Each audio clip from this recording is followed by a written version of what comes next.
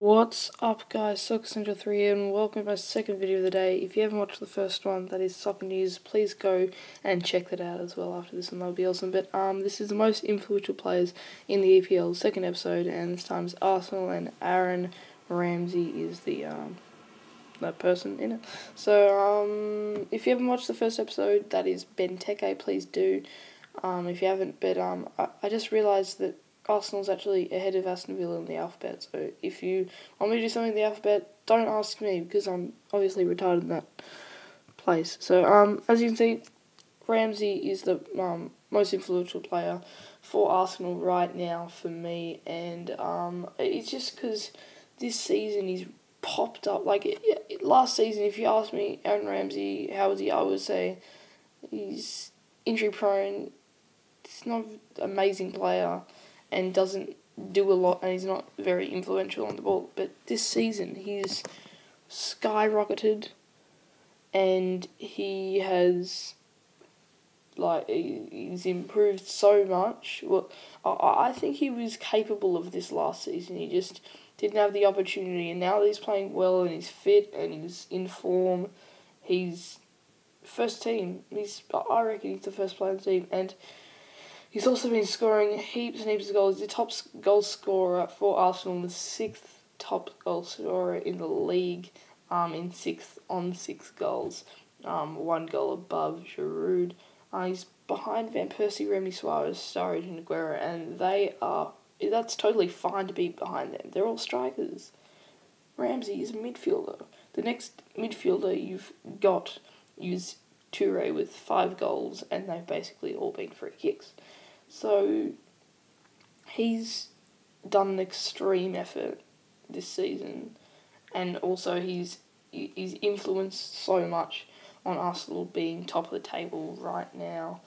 Obviously this morning they did lose against Manchester United, but that isn't such a bad thing for fans of Liverpool, Southampton, Chelsea, and basically everyone else, because that means that would have basically been the first stretch above about 5 points that a team's going, because they would have been 5 points above Liverpool and everyone else about 7-8 points, and that's when it starts getting stretched out. So now it's kind of closed in a bit again, and it's all up for grabs once again.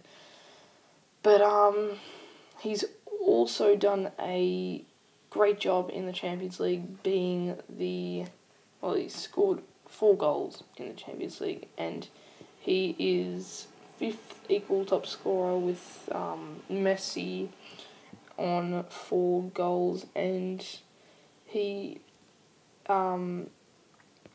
just done so much, and he's not lost the form. I thought the first couple of games, the versing some easy clubs except Aston Villa, which didn't do quite well that much, but the whole team but he's continued the form throughout now. Even after 5 matches, you're playing really well, kept on scoring. I still thought he'll lose his form. Ozil will take his spot. Wilshere will make the spot clearer, and he's on the bench all the time, and someone like Flamini or Arteta's going in, and that, so, and Cazorla and stuff, but he's for me, he's a better option than Cazorla, and that's a big thing to say, but right now, Cazorla is playing well, and a spot maybe slightly opened up for him as Wilshere getting injured for a few weeks,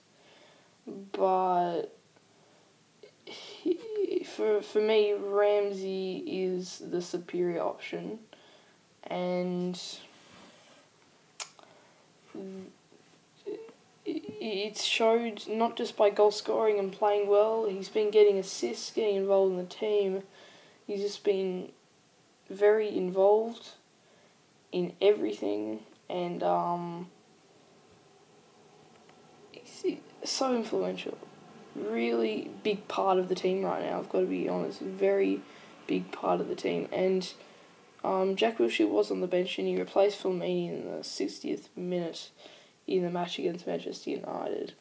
But I think, to be honest, Ramsey's a better option than Wilshere right now. I don't think he's done too much except for the Norwich match that he played really well. But Ramsey is really making a big difference to Arsenal right now. And I've got to be honest, if Ramsey wasn't in this form and wasn't playing this good right now for Arsenal, they would not be in this position in first place. So that's what I've got to say. And I reckon he's the best player in the Premier League right now, maybe just ahead of Aguero and Suarez and stuff like that and Sturridge. But obviously, as I said in the episode before, the next match is against Southampton. It's a big match, first versus third.